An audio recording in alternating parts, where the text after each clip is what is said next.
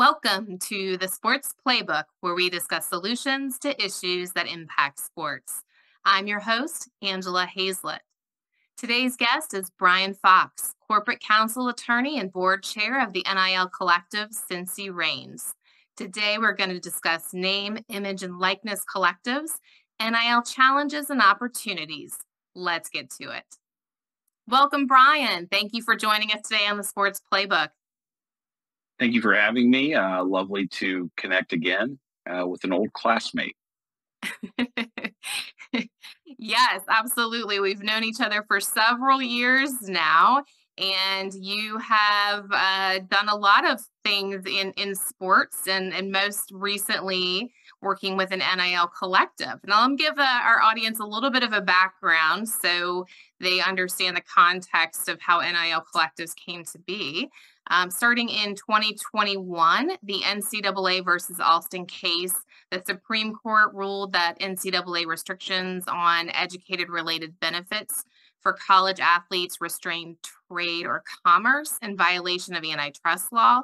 And following that decision, the NCAA decided to allow student athletes to receive compensation in exchange for their name, image, and likeness, which is commonly referred to as NIL.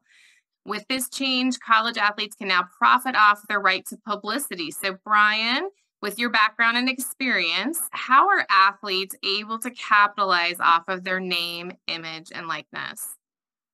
Yeah, so they can work with brands and companies to engage in marketing, advertising, promotional activities. That's what folks have always been able to do, but there have been, pretty profound restrictions imposed by the NCAA over the years until 2021, which completely changed the environment in collegiate athletics.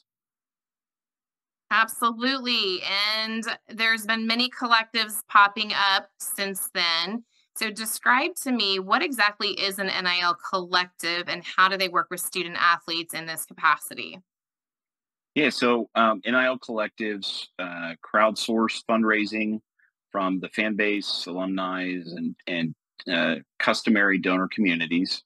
We then work with student athletes and coaches and other intermediaries to determine what sorts of opportunities student athletes are interested in, and then we try to partner with other charitable and philanthropic entities and organizations throughout the greater Cincinnati area. And so we try to tee up opportunities for them to go serve, which is great, gives back.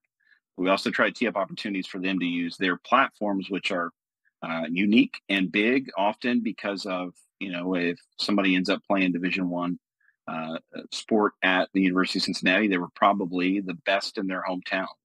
And so there were a lot of eyeballs and a lot of attention. And so then they land in our, environment at the University of Cincinnati, and they can connect people that root for them to some of these organizations as well. So you're doing a lot of development, fundraising type of activities, ways to kind of funnel compensation to athletes. And then in turn, their name, image, and likeness is used to help promote these local philanthropic causes. Is that correct? Yeah, that's right. I mean, it's also so Cincy Reigns is structured like most of the larger collectives are structured at the Power Five institutions. I mean, the Power Five conference members were the first to hop on this model, and so that we have a nonprofit entity as well as an LLC. And so with our LLC, we try to source deals. We serve as a clearinghouse for local brands, regional brands, national brands to connect with our student athletes. We try to, collaborate with student athletes to curate among their interests and predilections what sorts of businesses and companies they might work well with, and then we, help them structure the deal and get the athlete an opportunity to get some additional return on their investment of time. So it sounds like a little bit twofold, a little bit of commercial activity and a little bit of philanthropic type of activity. That's right. And I'm sure you've probably heard some concerns from universities or maybe even coaches, what kind of concerns might be expressed about student athletes taking advantage of NIL opportunities or maybe being taken advantage of through this process? You hear a lot of concerns expressed, and I think it takes a while for the world to adjust to any new change. And if you've been a coach, football, basketball, whatever sport, tennis coach, you have in your mind what that looks like at the collegiate level. The NCAA has prioritized amateurism from their perspective. And so it has looked a certain way for decades and decades and decades. And now all of a sudden the Supreme Court changes the state of play effectively for everyone. And so I think it's hard to adjust to that. So you have, you have the question of parity. I hear that a lot. Will smaller schools that may have traditionally had a better opportunity to compete with the bigger institutions now have no chance because the amount of resources that the University of Texas can put together to support their NIL ecosystem is obviously going to scale different than the resources available, to James Madison University, for instance. And so that concern is always expressed. There's also there's a traditional leverage play that's been ongoing, which is in the past, you had, while they introduced the transfer portal, there are now student athletes who have transferred to a number of different institutions. There's the quarterback for Rice, for instance, is now playing at his fourth institution. So there's a concern that it's like a revolving free agency every year with no limitation. And there are no limitations. There's no limitations on the amount of money that a student athlete can make off of their name, image, and likeness. And so that I think is of concern to some. But I think a lot of those concerns are misguided, alarmist, because the marketplace does what the marketplace does, which is over time, I think things will settle and will right size. Now, a number of things that are on the horizon that could throw a wrench in the wheel of the marketplace being able to settle things, like the House decision is out there. It's a class action case that right now being brought by an former Arizona State athlete and a number of other athletes relative to the NIL rules imposed by the NCAA, which has been reached class certification, and which a lot of folks in the industry think that the NCAA stands a great chance of losing.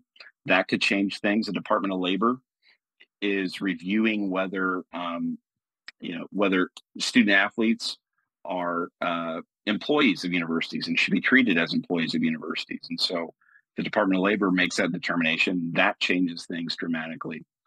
And then you've got some legislative efforts. The NCAA has a whole host of lobbyists that are working with members of Congress to try to obtain an antitrust exemption for the NCAA, like the NFL has and like Major League Baseball has.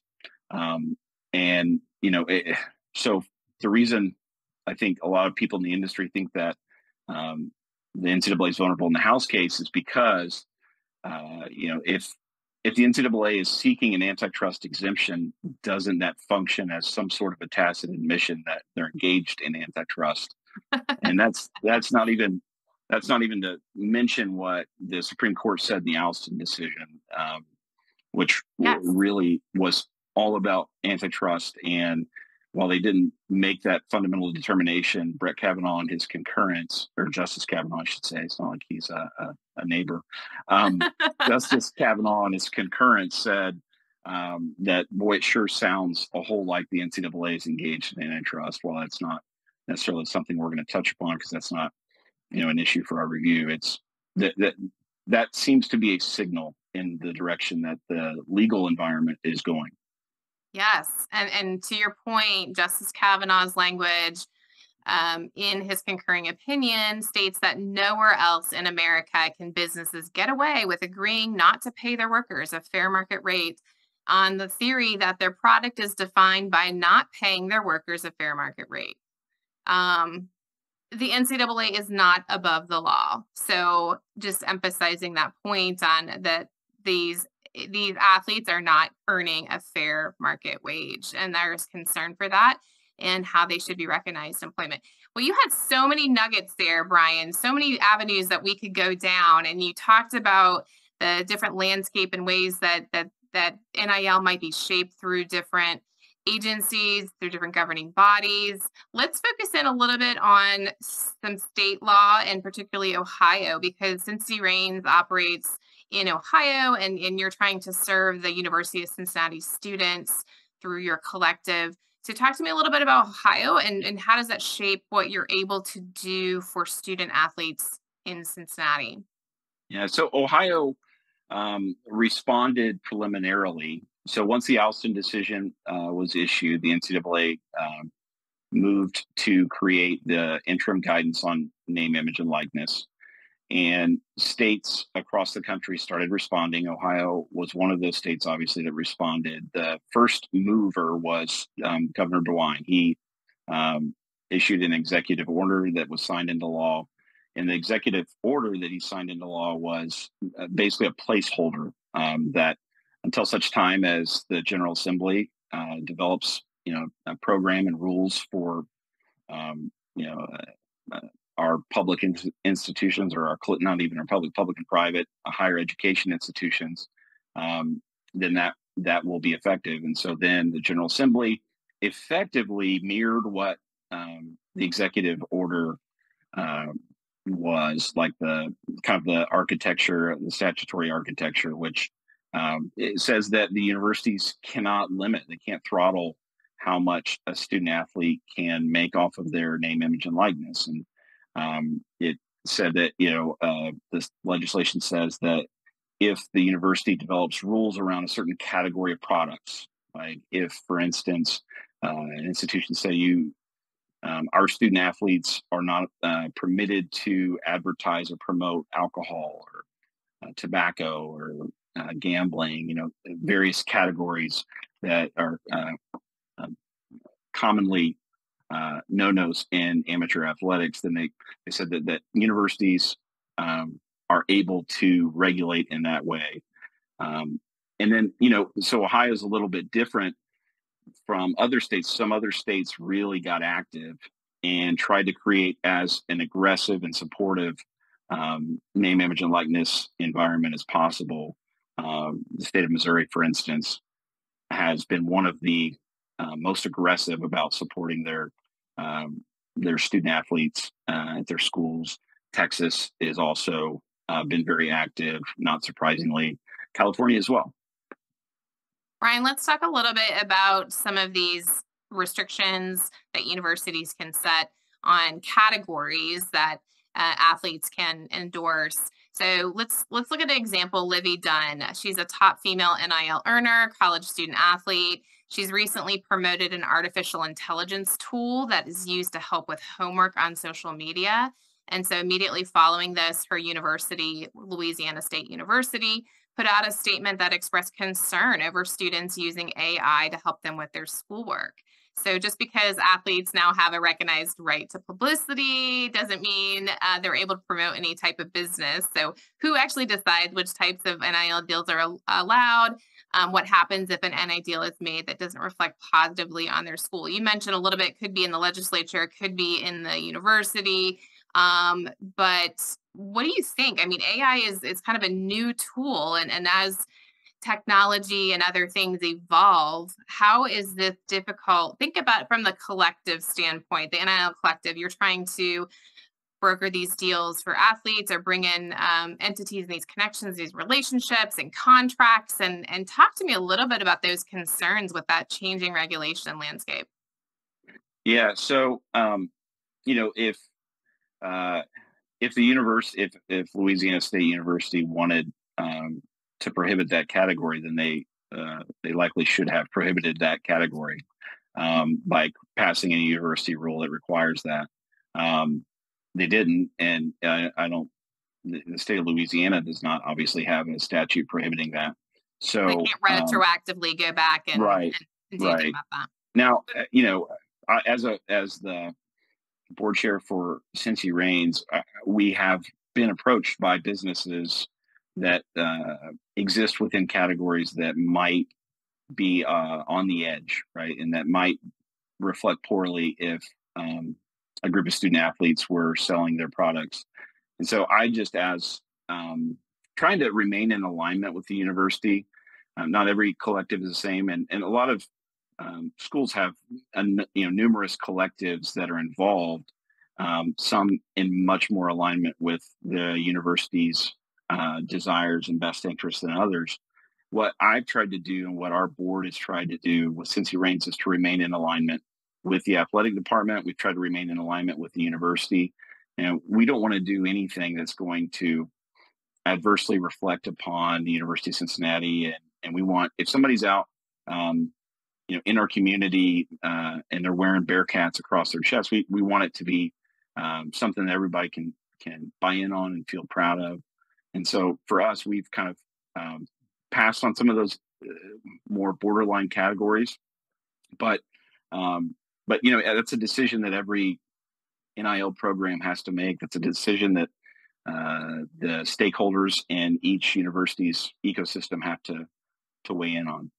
Are there any collectives that are supporting more than one university or conferences, or are they all focused at supporting one institution? That's a good question. And I would say there's not a lot of data out there on what collectives are doing and how they're doing it, because they're not public entities. So we're not bound. We're autonomous from the universities themselves. That's a requirement under Ohio law and most state laws. So we're autonomous, and so we're not public entities. We're private entities. So that's been an interesting thing in trying to structure and be excellent in how we operate. Our collective is trying to figure out what our best practice is. And it's tough to really source some of that information because so much of it is buried, right? And I do think that there are collectives. There may not be folks that are advertising themselves as collectives, but I do think that there are collectives in NIL programs that are working with multiple institutions on there. In fact, I'm certain of it, but they're not. It's not a public information sort of thing that's available. Gotcha. Yeah, that makes a lot of sense. You mentioned something previously about parity, and you were talking about different athletic programs and the size and impact that they may have, the reach that they may have, and how that's impacted transfers and recruiting and things like that. I'm curious about athletes from the more non-revenue generating sports. And I know you've expressed that it's really important to kind of represent athletes from all the sports and have not only gender equity, but those non-revenue generating sports. Talk to me a little bit about the philosophy that you have as a collective to support athletes from different programs. We want to engage every varsity sport at the University of Cincinnati. We want to be about all of, if you're a mom and dad or mom or dad, and you send your young son or daughter to the University of Cincinnati, if it's possible. Now we're early in, we're kind of in the infancy stages of NIL, but if you entrust your child to the University of Cincinnati, and if you're a young athlete and you come here, we want to try to figure out a way to be a part of your life and to make a meaningful contribution to your life. So we've tried to be mindful of that, and to be mindful of the risk of only only working with the main revenue sports. So we do try to get involved with the every sport. Since he reigns, we've signed a student athlete from every program, and we hope to only expand the number of young men and women that are competing that we partner with. So donors and corporate entities that you're doing business with, do they support that philosophy as well, or do you find that a tough sell that your portfolio may include student athletes who maybe don't fit what the brands are looking for? Everybody is different, so each each donor is different, and there's also, of course, the the fan base, which can run in any number of directions. Um, if so, we have a pathway. If you're going to contribute to Cincy Reigns, you go to our website. You can earmark your donation to a certain sport, and we've seen plenty of that, which is great. If you are, if you played tennis at the University of Cincinnati, there's a good chance. Maybe you love Bearcats football, maybe you love Bearcats basketball, but if you have that, the personal buy-in and that connection to that program, of course, you're going to want to support what you experience. You're going to look at those student athletes and see yourself in them and want to improve their lives. So we try to provide that pathway, and we also try to be active about, even if we don't have stakeholders that are directly tied in, and trying to zoom out and survey and go, how can we be involved in helping that program and helping those young men and women, because the reason that I got involved was because we want to help young men and women. We want to help our charitable and philanthropic partners throughout Greater Cincinnati. And I believe that if the University of Cincinnati's student athletes are thriving, that means that, that athletics are often the front porch of a university. And if folks are out there doing good in our community and making a difference and their lives are improving, and they're out serving when wearing Bearcats across their chest, that's great for the University of Cincinnati. And what's great for the University of Cincinnati is great for the city of Cincinnati and our region. So, there's a desire to really, make a difference. That's great. Tell me about some of the interesting partnerships you've been able to create, or maybe something that you're most proud of during your time involved with Cincy Reigns Collective. In what context are you thinking So about? you have, for example, like you were able to create a partnership with a brewery, and we want to tell us a little bit about that. Yeah, so we early on in the process wanted to partner with a beer to create a Cincy Reigns, using our name, image and likeness, to partner with one of the local breweries to create a product that would benefit our fan base and also benefit our NIL ecosystem. So we met with a number of different breweries in Cincinnati and sat down with the Rheingeist team. Rheingeist is, I think it's maybe the 20th biggest brewery in the country. So they had good size and scale, and we met with their team, and there was, good alignment about what the vision was for this. And so we created Cincy Light, which, when we initially sat down and launched the product, you had really no idea what kind of reception. We had some hunches that people will think it's fun and cool, and it's great to feel like, you're tailgating on the grid. We have this grid right by Nippert Stadium that you can, drink Cincy Reigns, Cincy Light, Rheingeist beer, and know that you're, supporting things there. So that has been, it's far exceeded our expectations. And it's, Rheingeist has had to hire 7 additional employees. They've had to figure out a way to manage the scale. People are constantly tweeting, "Hey, I found, Cincy Light, that Mike Kroger has, Cincy Light, and then take a picture of it." So it's been a lot of fun. Are they selling it in Nippert Stadium at University of Cincinnati? They are, and they're going to sell it inside Fifth Third Arena as well. Yeah, fantastic. That's incredible. Let's talk a little bit about the future landscape of NIL and the NIL collectives. You mentioned some concerns or potential changes, but I'd like to hear a little bit about your predictions based on your knowledge and experience. What do you think the future landscape is going to look like for NIL?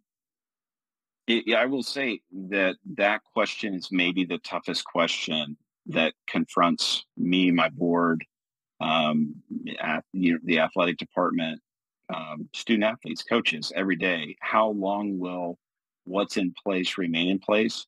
If you just look at the progression from the summer of 2021 until now, the NCAA's issued guidance and updated guidance and updated guidance and additional updated guidance.